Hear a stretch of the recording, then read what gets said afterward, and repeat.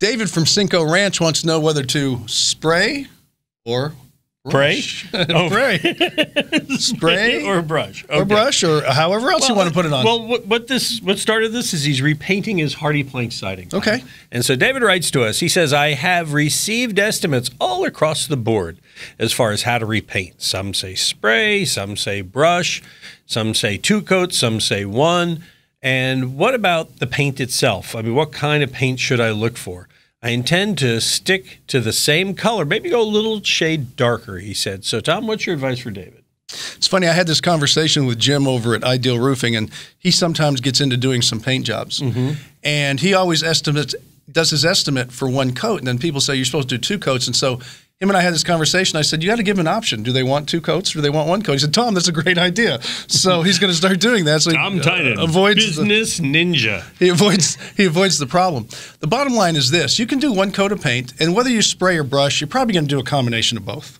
The big areas you spray. When you get around tight areas, you got to pull the brush out. So all painters are going to use both, and it's perfectly fine. As far as the kind of paint, just get a good quality exterior house paint. Hardy is a beautiful product and holds paint really well. So you have a real advantage there. It's not like the old days where they had the paint wasn't very good. Today's paint is actually very good. And we were putting it on old wood, and now we're doing it on Hardy, which holds it really well. So a good quality paint, whether you go to a Sherwin-Williams store or Pittsburgh store, just say I want a really good high-quality house paint. Benjamin Moore, however you want. There's a lot of them out there. Mm-hmm. I would go to a store and not aisle 9. That's the only advice I give people today. And then, of course, 2 coats will last longer than 1 coat. If you want to pay the extra, fine. A lot of people don't want to pay the extra, and 1 coat of paint will last a long time, and then you can do it again maybe 10, 15 years down the road. 2 coats might get you 20, 25 years, and it depends if you keep your house clean and washed every year. If you don't, the paint's going to look bad whether it's 1 coat or 2 coat anyway, because your house gets moldy and it's fungus on there and gets, moss building up on it. You got to keep your house clean on the outside as well as the inside. Who knew an extra coat of paint would save you from all this?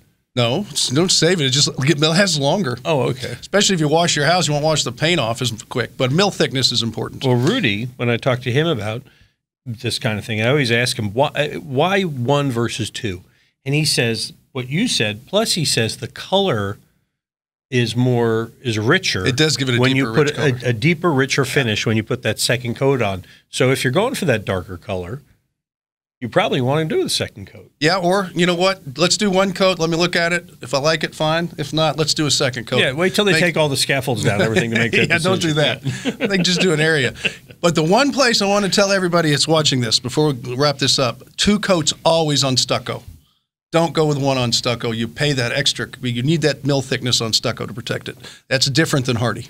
I want to thank both of you for staying with us to the end of the video as well. Well, maybe they have stucco. Maybe. Well, they're not stuck now. Okay. And you don't have to be stuck. If you go to HomeShowRadio.com and find more answers just like this one, we keep these videos under the Ask Tom section on the menu there on the front page.